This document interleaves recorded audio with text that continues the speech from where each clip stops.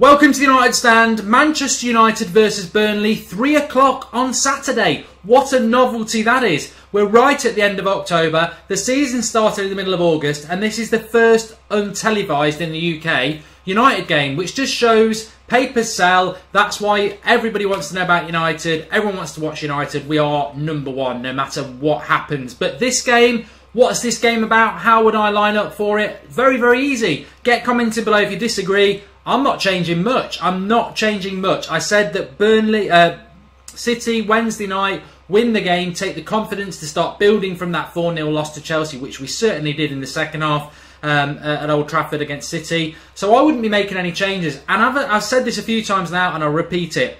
Consistently play Herrera, Mata and Carrick between now and Christmas, and do not play Fellaini. Don't let him near the team. And I guarantee you, by Christmas, we will be challenging for the title. Will he do it? I don't know. I mean, I've got a funny feeling. Carrick doesn't seem to play in the league.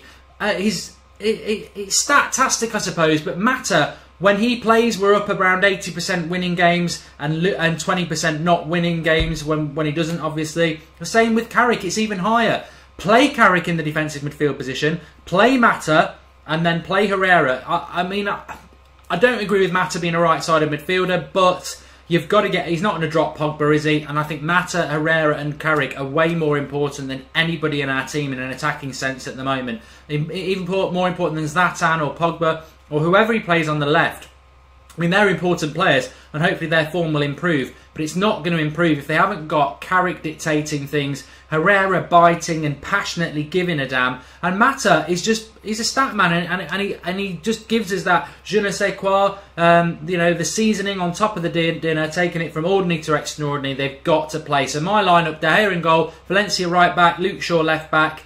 I would personally play Blind Smalling because it's balance. And I don't think Smalling should be thrown to the wolves because of that horrible performance against Chelsea. I think he can come back for that. And I'd rather have Smalling than Rojo any day. I know Rojo played well against City. And I've seen a lot of comments on Twitter saying, why aren't you giving Rojo any credit? Well, because he's been terminally awful for the last 2 years. And one sunny day doesn't make a summer. And he will cost us points. So I'd rather have Smalling. Carrick anchoring the midfield. Herrera and Pogba there with him. Zlatan up front. Rashford on the left, Mata on the right, and I would have Mkhitaryan and Martial on the bench. This is Burnley. No matter what season it is, what form, I totally agree that you should always respect your opposition in the Premier League because you can stick your nose and get in a beehive and get stung. But any season, United should be beating Burnley at home. That's what we should aspire to be doing. That's what we should be doing. That's what I think we will do. And I think anything less than that is going to be a real kick to the nuts. We've got to win this game. I expect us to win this game. I don't think we're going to thrash them.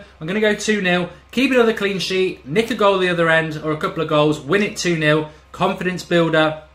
We go into Zoya, isn't it, next Thursday? Don't really care about that. But then Swansea away next Sunday before the next international break. We need 6 points from these next 2 games. I'm not going to get, we've got to get it, this, that and the other. Let's take it a game at a time. We did with City the other night. Burnley at the weekend. Go into it, win it. We move to the next challenge.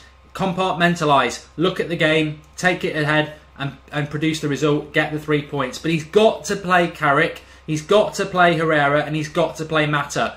Will he do it? Over to you. You know what? I don't think he will. I said this on the watch-along the other night. It seems to be United for the last couple of years especially. You almost feel beaten when the team lineup comes up. No Mkhitaryan the other night, weird selections. Got to play Carrick. If Fellaini's in that team again, I don't know what I'm going to do because I think he will get in the team again. But how many chances are we going to give him? How many times is he going to infiltrate and sabotage our United side? He should never be in the... They should have been sold in the summer. He should be never given an opportunity again. He was awful against Chelsea. Even Gary Neville said it. He should not be anywhere near the team. But I've got a funny feeling he won't play Carrick. And then are we going to be stuck with Fellaini again? I just don't know. He might play Herrera, Mata and Pogba and have a right midfielder in Lingard. I wouldn't be too bothered about that. But I do think Carrick has to play. And Fellaini nowhere near it. Thanks everybody for watching. Get commenting below. Lots to get involved in this per usual. And that's what it's all about.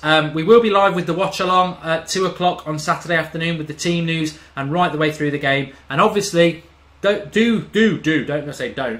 join us live straight after matches now for call, Skype, Goldbridge, whatever you want to call it, where you can phone in, via Skype and have your say straight after a game. We did it last night for the City game. It was brilliant, and it will get better with more and more of you getting involved. So get involved with the channel. It is the United Stand. It's your voice that matters. Get commenting below. I'll speak to you all very soon.